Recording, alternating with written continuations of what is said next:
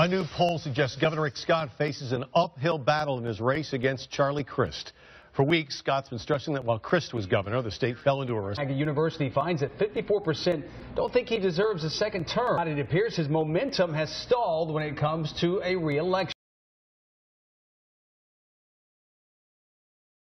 Rick Scott is considering a major policy change. Scott is looking to gain more support with the Hispanic community, and he could use college. But has he stayed true to all of his campaign claims? Reporter Noah Pransky once again fires up the 10 News Truth Test to fact-check the governor's promises. With a 29% approval rating, things haven't exactly been easy so far for Rick Scott in Tallahassee, but his mantra is to be the most successful, not the most popular. What about the most truthful? We find out how his campaign promises stack up when they face the truth test.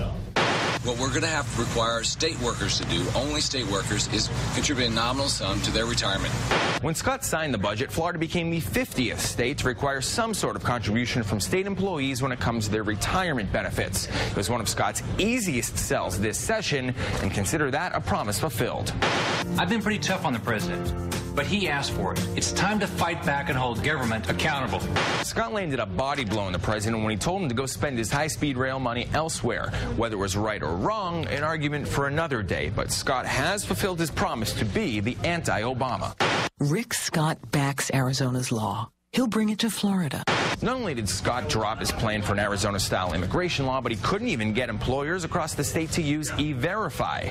It was a humbling lesson in dealing with the state legislature and one of Scott's first promises broken. He also bashed Alex Sink's support of stimulus funds. The one that gave us big debts and no jobs. Then accepted over $300 million of stimulus funds in this year's budget. You know, you figure out where it builds jobs and where it hurts jobs, and that's sort of the filter I went through. The governor failed that campaign claim too, but he's got more successes than failures overall, including selling the state plane, instituting teacher merit pay, expanding charter schools, and reforming both citizens insurance and sinkhole coverages. He also promised accountability budgeting, cut property taxes.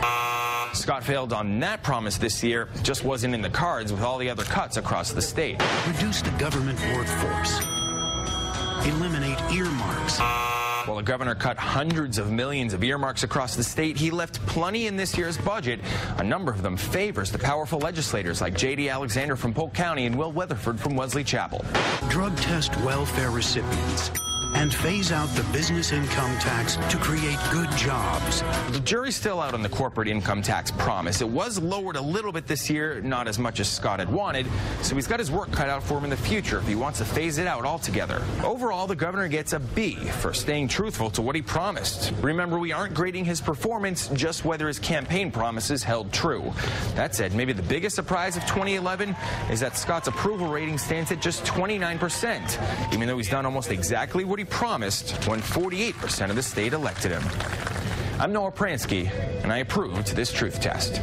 We should know who's here legally or illegally. If you're stopped for doing something illegal, you should be able to be asked, just like you're asked for your ID, whether you're legal or not. Rick Scott has vetoed a bill that would have allowed children of immigrants living in the U.S. illegally to get a temporary driver's license. The legislature passed the bill with a nearly unanimous. Passed. Undocumented young people in Florida would have been able to drive to school or work without the threat of being deported.